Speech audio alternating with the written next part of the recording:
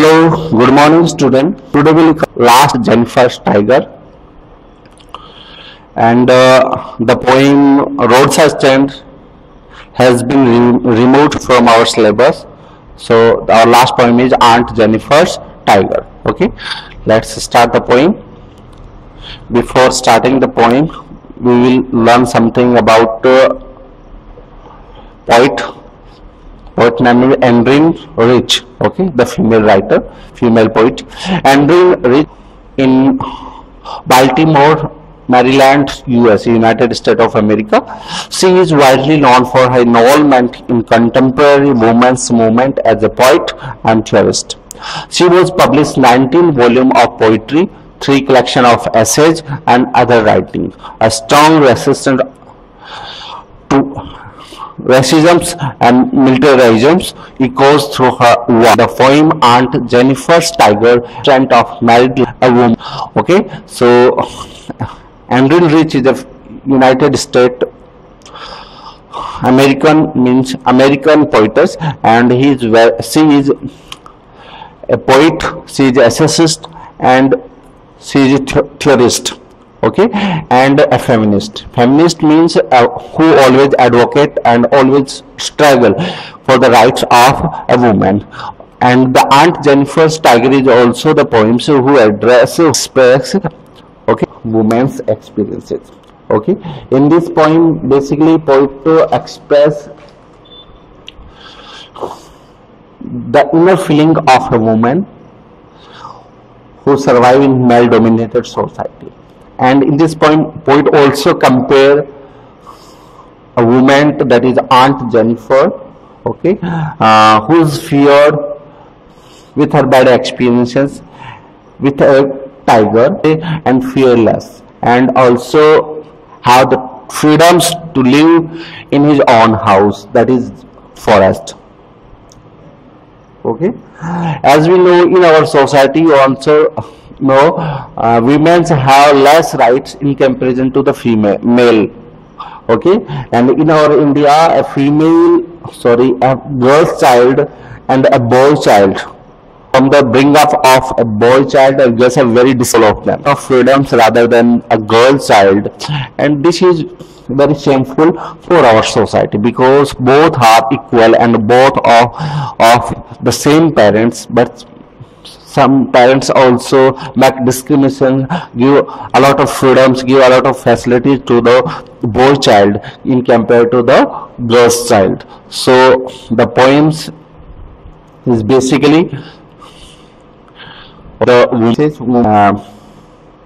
burden of marriage life, who always carry on, okay, all the responsibility of her married, but in return she can't get a single word of thanks. Okay, so let's start the poem.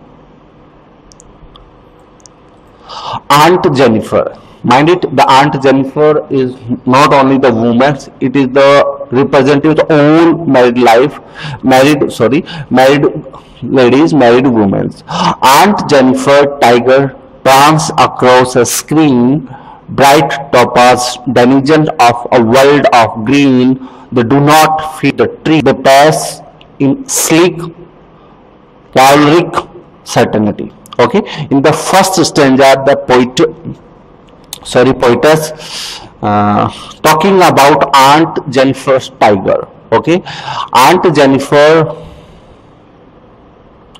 draw a tiger on a cloth, you can say embroidering a tiger with a picture of tiger, that is not the real tiger. In the picture the tiger's prance, that means the words means jumping over. Okay, across the screen you can say of cloth, the canvas, the background. Okay, they are just looking like they are jumping from the screen. Okay, bright topaz, denizen of world of green. Okay, the bright topaz, the word used for the tigers. Okay, and compare with the bright topaz. Bright and topaz. Topaz is a stone of yellow color. Okay, that is used as ornaments. Denizens, and you can say the dwellers of a world of green. The tiger who are free and who are jumping across the screen, they are looking like the jumping across the screen. Their color are bright and yellowish, and they are the citizen, they are the forest. They do not fear the man. They do not fear the man beneath the tree. It means the Aunt Jennifer's compare with the family male basically of a husband, but all the tiger, they are on the screen, they are on the canvas, they have no fear, they are not feared from the man who are sitting, who are standing near the tree. It means the poetess compare herself. She always in afraid, she always intense, she always is fearful. Okay, in her, okay, all the man of family, because the words man is not for the single one, it is a symbolic use of male dominated society or all the men's beneath the tree. It means the tiger is so fearless, he can't afraid, okay, he can't get any afraid of all men's. They are standing under the tree. It means he is walking in sleek Calric certainty. The sleek water very shining, you can say, and Calric, the word used for just like the royal and brave and heroic person. Okay, in doing the kingdomship of any kings, the persons and the king and the princes walk like that, and any soldiers after victory of the battles move like that. So the pass in sleek and caloric and certainty. Certainty, that means the full of confidence. It means the poetess compared the walking of the tiger, the tigers, they are walking, they are running, okay, with a sleek, smooth, caloric, with the okay of brow. It's full of. It means the tiger is walking without any fear, with browning and with bravness, and as a hero, full of confidence. Okay, so but Aunt Jennifer have no self-confidence, have no caloric, have no brawness, okay, and always in fear of her husband, other men of the society. And the bright topos that are embroidered on the cloth, they are very brave, they are full of confidence, they are fearless, have no tension, and have no care of men's. They have a lot of freedoms, okay, in their homes, the world of green. Okay, let's start the second stanza. Aunt Jennifer's finger. Aunt Jennifer's fluttering through her wool, finding even the ivory needles hard to pull. The massive weight of Uncle's wedding band sits heavily upon Aunt Jennifer's hand. Okay, Raming's wool, pull, band, hand. First feeling, this is the alliteration fluttering. Okay, the first letter F is repeated. Okay, in the next also. Fluttering. The Aunt Jennifer's finger fluttering. Fluttering, you can say the vibrating, or you can say trembling. Okay, Aunt Jennifer's fingers fluttering, trembling through her wool. Okay, doing the embodied vibrating, trembling because of the fear. Okay, because Aunt Jennifer is very feared. Okay, in her afraid of her husband, afraid of her father-in-law, brother-in-law, any other persons, basically of her husband. Because of that reason, she is so feared, have no confidence. That's why he has a lot of burden on his own, on head, on heart, and that's why ivory needles hard to pull from the cloth, from that cloth. It means she is very being old, and that's the reason he is very weak, and also having a lot of burden of the marriage life, he can't pull out the pull. It means The poet compared the strength of and the confidence of a lady with the tiger. Okay? In the second stanza, Jennifer is so a single needle from a cloth, and that time when she trying to pull out the needle, okay, her fingers is vibrating, his fingers is trembling. The massive weight of the trembling, the words show the lose of her confidence, okay, loss of confidence. The massive weight of uncle's wedding band. Massive weight, heavy weight of uncle's wedding band. Wedding band refer to the responsibility of the sit heavily upon Aunt Jennifer hand.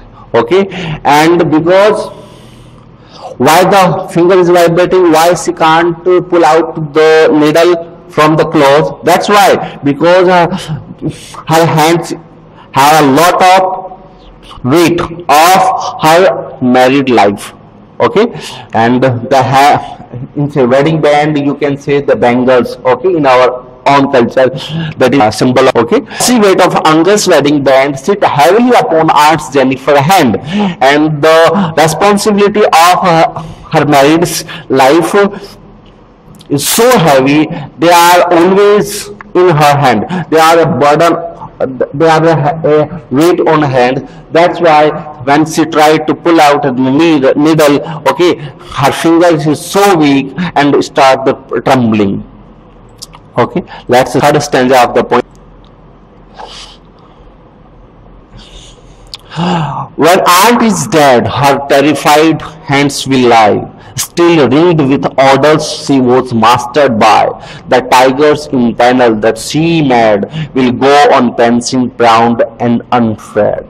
Okay, in the last stanza, the poet has clearly compared with the tiger and Aunt Jennifer's. Okay, poet just explaining here the responsibility never, okay, make free any woman after the marriage, after her death also. Okay, after her death, okay, she will not free from that burdens. So Aunt Jennifer is dead. Okay, after her death, her terrified hands, terrified. They are terrified. They are vibrating. They are a trembling house. They have not confidence. Her terrified hands also ringed with. They are covered with. They are deal with ordeals she was mastered by, because they are so habitual. They are so suffered with the ordeals. Ordeals of the bad experience of the life, bad experience of her married life. She was mastered by. Okay, because you can say that body of Aunt her hands lie, and they expect all the suffer of them, okay, during her life. They are not free from that ordeals. Okay, the tiger in panel she mad will go and pensing, proud and afraid. The poet is just saying that Aunt Jennifer will not be as free after her death, but the tiger, he made on the panel on the canvas, on the cloth, they are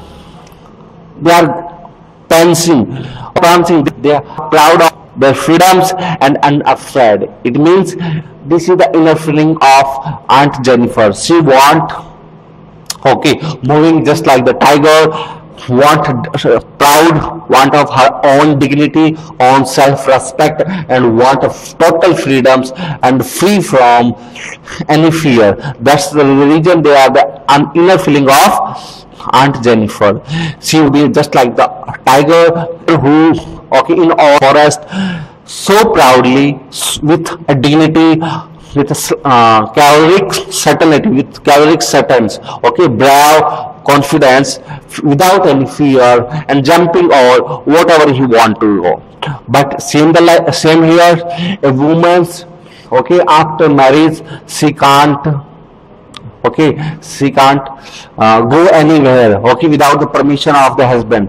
She always trying to fulfill, always she can't get any, and always in burden, always in tension, and the tension, the burden, the ordeals, the bad experience of her married life always suffered her, and they never Okay, stop chasing after the death of a woman. Okay, that is the poems. Prancing and proud, this is the use of alliteration. Okay, so you will diligent also given the agent. You will do all the question answer of the poem. Diligence and caloric word symbolize the equality. Okay, gender equality, you can say. In this poem, it means the poet has expectation, have the expectation, okay, to get the same rights, same things as a man have. It means he want to freedom from the neglection. Okay, expecting for gender equality. Okay, the tiger, you can say in this line, the tiger, okay, never afraid of a man, because the tiger is a gender male and man is also man. So same like she want to be so fearless, but never throw all the responsibility of married life. This is the for a woman, she always suffered of them and at last being get the death. Okay, but responsibility always pick up them. So you will do an answer given after the chapter. If you have any doubt, you can ask me. Okay, thank you.